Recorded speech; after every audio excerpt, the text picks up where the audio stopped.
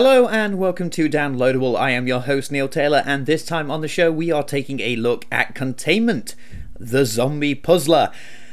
Are you a little bit tired of the normal zombie games? Well, have I got a game for you this time round. Now, like most people, I have got a little bit fed up with the typical zombie games, because let's face it, zombies have been everywhere for the past few years. Well, Bootsnake Games, who I think are about a three-man team, have this for you. This is currently on sale on Steam. Normal price is around £2.99. The sale price is £1.19. I saw this and thought, why not? So what is Containment the Zombie Puzzler? Well, I shall show you once we get there. And how nice! It thanks you for playing! Like the title suggests, this is a puzzle game. Now, this isn't a match 3 type of puzzle game, no. The idea here is to surround the zombies to take them out. Now, it's a simple colour match game, yes, but it gets a little interesting and can go awry really quickly. Alright, so it wants me to surround the generators. So imagine that was a zombie. If I find one more pink person. Right. We'll get some army dudes over here.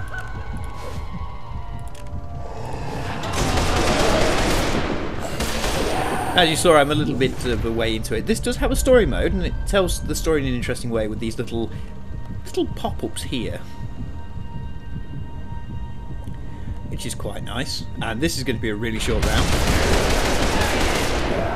By the way, you weren't seeing things, folks. There was a wizard. Yes, there's zombie wizards. Don't ask, I don't know. It's not told me. It's just apparently they're awesome, and they're bastards. But it seems to be telling the story of survivors trying to escape this city.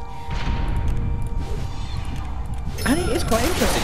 See there, combo, you will get cascades as well. Also, it gives you power-ups. I'm all for the power-ups. Especially when they allow you to shoot someone in the head.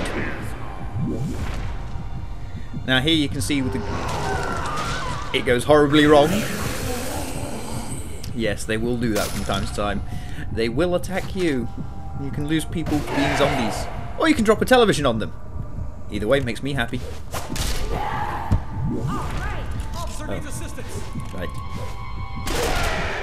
So like all puzzle games, the idea is to clear the board of zombies, which isn't always as easy as it seems, especially when they start doing that.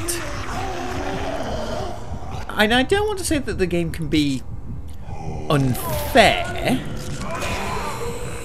but sometimes it does feel unfair, I will give you that. I mean, sometimes you can just end up with so many zombies on the screen that it's almost impossible, well, it is impossible to clear them all with the characters you have, and you can't call in anymore. You have to either make do, or you kind of have to wait for your turn to end. Now, that can be a little bit problematic, I will grant you. It doesn't seem to happen too often, but when it does, it is annoying. I won't lie, it is very annoying when it does that. I'm trying to keep track of where all these zombies are. So many zombies, so little time. More headshots. Yes, give me more headshots. It actually is. I like the fact that there's variety in the zombies here. We just see the basic ones, but you saw wizard ones earlier. You got mutated ones with the purple eyes. Grenades. Blowing stuff up is fun. So like I said, it's not a match 3 style of puzzle. It's more of a surround the zombies to shoot them style, which I quite like. Apparently this game's got branching paths and you can go off in different directions. I don't know if you can dictate that or not.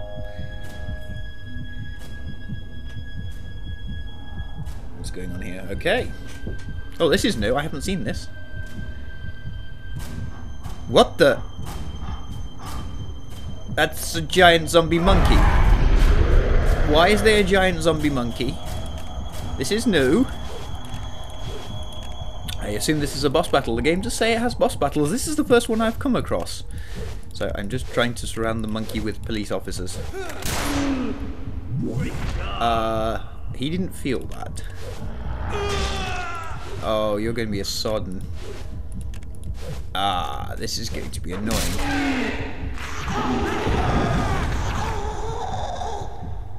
Oh, boy. See what I mean now? I suddenly find myself lacking. I don't think I have enough characters to attack.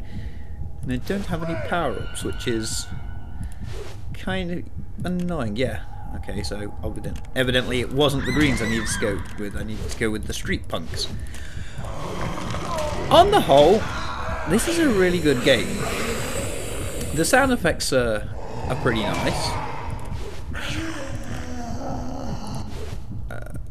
And again, like I was saying earlier, sometimes it's decided to come and prove my point here. I have no more moves left to me. I have no power-ups. I have nothing available to me. I am pretty much buggered now. I am buggered.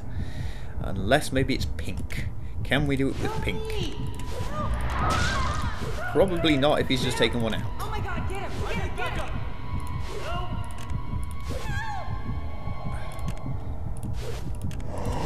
I do like this game. I have spent a lot of time playing this game.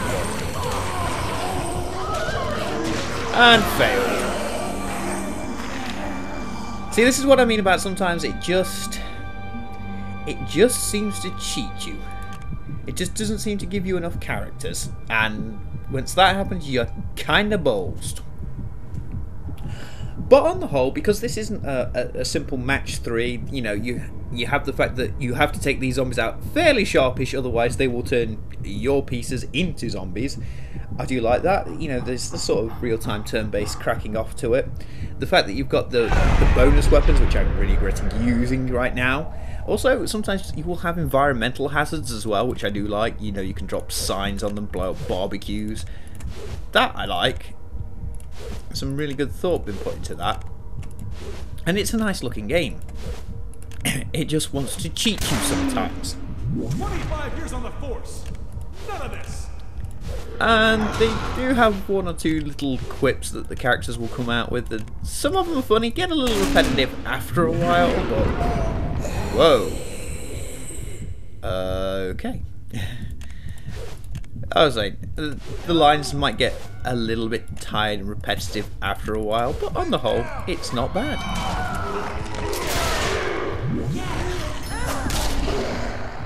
Ah, cascade. Weapons! Weapons, good, give me weapons.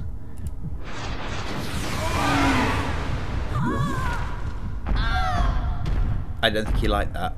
Good. You can bugger off. Kill the zombies. Kill the zombies. One zombie left. So if you are looking for a puzzle game with something with a little bit of a twist, and hey, zombie twist, why not? I don't think I've seen a zombie puzzle game before. It's a little bit change up in the genre of, yeah, let's stick zombies in it, so I can't complain there. Looks nice, plays well, has a tendency to cheap shot you a little, as you saw earlier. But aside from that, I really like this. I have spent a good chunk of time playing this, so I do recommend this game. I really do. So like I said, this is available on Steam for £2.99 in the sale at the minute. The indie game sale, it is £1.19. That kind of price, you're not really going wrong. Alright, I have been your host, Neil Taylor. Thank you for watching Downloadable, and we will be back next time.